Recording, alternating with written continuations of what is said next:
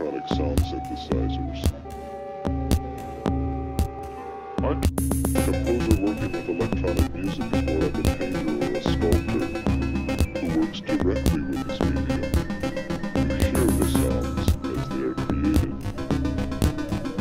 Another challenging part of electronic music is working with sophisticated electronic equipment, such as computers or electronic sound synthesizers.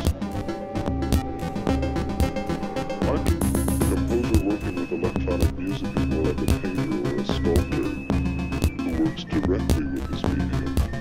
You hear the sounds as they are created. Another challenging part of electronic music is working with sophisticated